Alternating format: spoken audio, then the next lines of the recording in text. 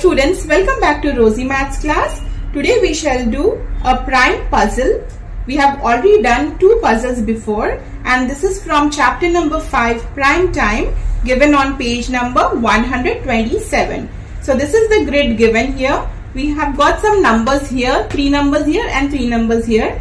The rule is that we need to fill the grid with prime numbers. All these blanks we need to fill with prime numbers so that the product of each row, when we multiply these 3 numbers, we must get 8. Similarly, these 3 numbers should give 105. Product of these 3 numbers should give 70. So each row should give me this number, and for columns again whatever numbers we have here 1, 2, 3 when multiplied should give 30.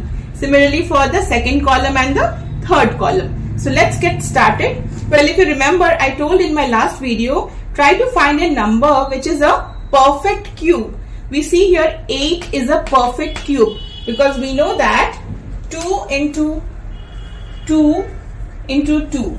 2 2s are 4, 4 2s are 8. So the first row we can just fill it up because it's the same number. Anywhere we can fill it up. Next we will see the prime factors of 105.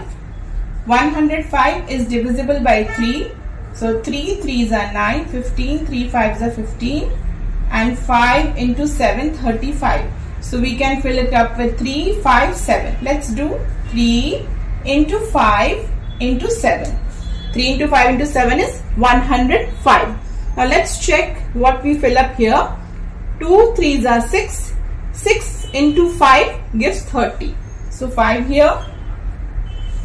2 5s are 10. 10 into 7 will give 70. So 7 here. And 2 7s are 14. 14 into 2 is 28.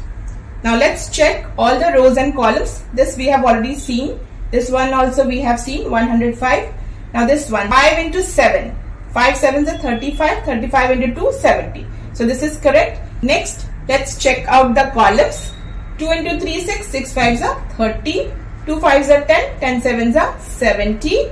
2 7s are 14. 14 2s are 28. So this is correct. What we have done, all the prime numbers we have done correctly.